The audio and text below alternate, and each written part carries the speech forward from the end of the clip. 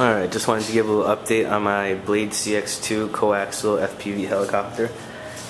I have the CX161 camera back on there because I love the wide angle lens. I had this little pinhole 900 megahertz camera slash transmitter on before, but had such a narrow field of view, it wasn't really a lot of fun to fly. Everything looked like you were really close up. It was really confusing, and the transmitter inside quality was pretty bad. It was pretty fuzzy. So I got rid of the big 200 megawatt transmitter that I had on there before, and now we have a little micro 10, I don't know if it's 10 or 50 megawatt transmitter on the bottom. I have the antenna angled out to the right, and I know it doesn't look like it's in the right orientation, so it's not facing up or down, but after doing testing I found out that really it didn't make any difference which direction I had this little antenna, so this was really just the most convenient.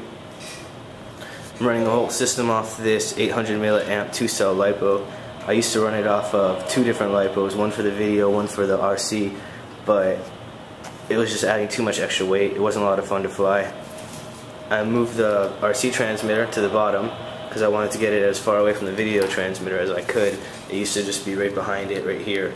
So we got rid of that, and yeah, we cut the weight big time. She should fly great. I got to get some new bottom blades before I fly it, but tomorrow we'll test her out, and she should be really good.